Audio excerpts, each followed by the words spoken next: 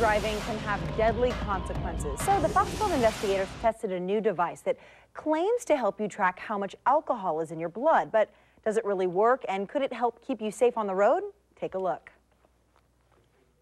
In every state, .08 is the legal limit of alcohol allowed in your body when driving. But Washington County Sheriff's Deputy Scott Haley says in Oregon, there's more to it than just the number. What the actual law states is that it's impairment by any drug that impairs you to the point that you're not able to operate a vehicle safely. Now, technology to test that impairment fits in the palm of your hand.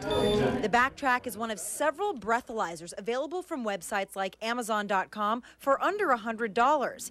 But deputies say testing your blood alcohol content, or BAC, can be tricky, even with the proper tools. Even if it was a very accurate machine and you could test accurately, it's hard to tell whether your BAC is going to go up. With that in mind, the Fox 12 investigators teamed up with the Washington County Sheriff's Office to test its accuracy against the breathalyzer used by police agencies throughout the state. Blow into the machine. Several times a year, the Sheriff's Office holds what it calls a wet lab.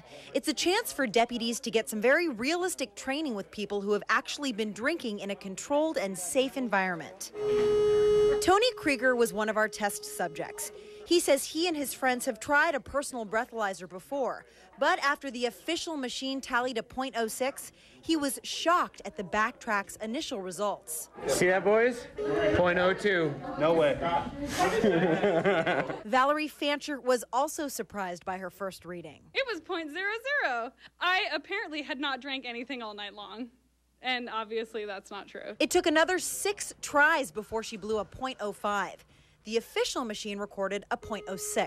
Shelley Searle's results went in the opposite direction. We just did the Amazon one 3 times, and each time I got more sober. BACtrack says the device helps estimate blood alcohol content and should not be used as a tool to determine whether you should get behind the wheel. Our test subjects agree. Right now, there's no way in hell I'd get behind a car. I do not think that I am capable of driving a vehicle right now, therefore I don't quite trust this Amazon one. Deputy Haley says the best thing to do is find another way home if you've had anything to drink. I'd hate to see somebody rely on that and think they're okay at an '07, drive home and end up hurting somebody or themselves. It's just not worth it. Well, we contacted the makers of BACtrack for a response.